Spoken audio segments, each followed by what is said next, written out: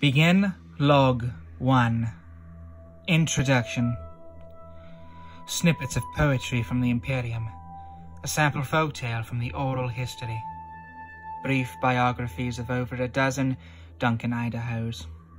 Two differing approaches to Paul Muad'Dib himself and to his son Leto II.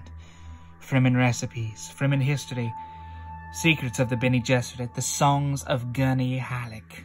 These are just some of the treasures found when an earth mover fell into the God Emperor's no room at Dar es Balat and are now included in the DUNE Encyclopedia. Dozens of scholars have rushed into print with their translations of one or more of the Redulian crystals, and the popular press on many planets has been filled with hypothesis, conjecture, and outright fabrication. In the meantime, literally hundreds of scholars, ranging from anthropolinguists and cultural historians to professors of every facet of science, have been laboring quietly and patiently with the incredible amount of material left hidden by Leto II nearly 1800 years ago. The labors of the library confraternity have finally brought some order to the chaotic randomness of the no-room artifacts. While only a very small percentage of extant material has either been unearthed or translated, and little has received any kind of scholarly evaluation, nonetheless, enough progress has been accomplished to present this initial volume of the DUNE Encyclopedia.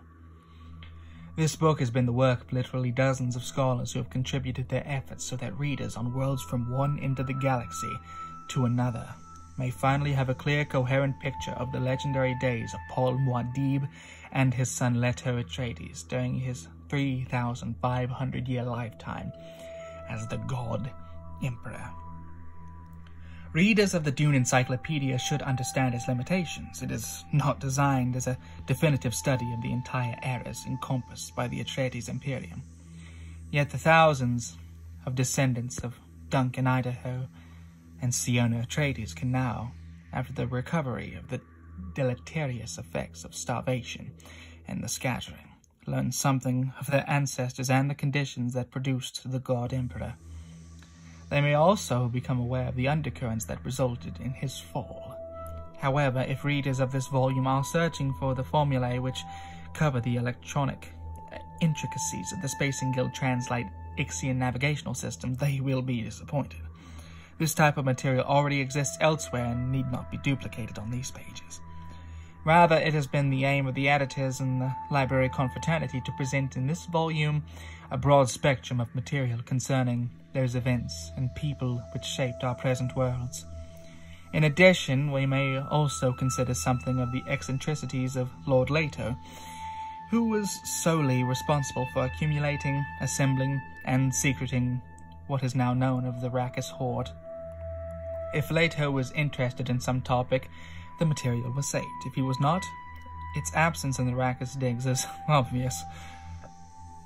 Furthermore, if he was amused by some scrap of information, he preserved it, even though many contemporary scholars feel the information may have been false or misleading in the first place. We have made no attempt to separate Leto's truths from his foibles or to indicate which is which. Such judgments are best left to scholars or to the general reading public at whom this book is aimed. In addition, Leto assembled much of this material from the centuries post-dating the Butlerian Jihad, and we present some of it in this book, including newly discovered information about the hitherto legendary Jihan Butler, who gave her name to the jihad she so nobly led. Thus, some of the entries in the DUNE Encyclopedia were written by people who actually lived at the time of Muad'Dib. Others were prepared by contemporary scholars based on older materials, and still, other entries represent preliminary papers prepared by the many investigators at Dar es Balat. Selection of the final material was the most arduous, but the entire governing aim is to present a well-rounded picture of the early days of the Atreides Imperium as possible.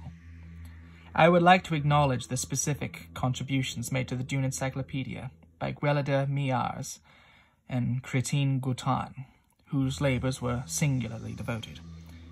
Professors Gwillit McNelly and Zazaf Klush contributed many hours to the book. Poet Rebeth Vreeb and her husband Rebeth van Ark were instrumental in helping sort out some of the voluminous material found in the hoard, and both gave unstintingly of their time and advice. In addition to my husband, Zenoif Benotto was both patient and long-suffering. I owe him more than words can say.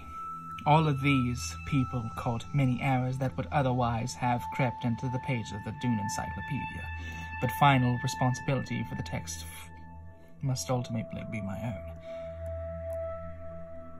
A quote from Hadi Benotto, the editor of the DUNE Encyclopedia, 15540, after Guild. The introduction of the DUNE Encyclopedia.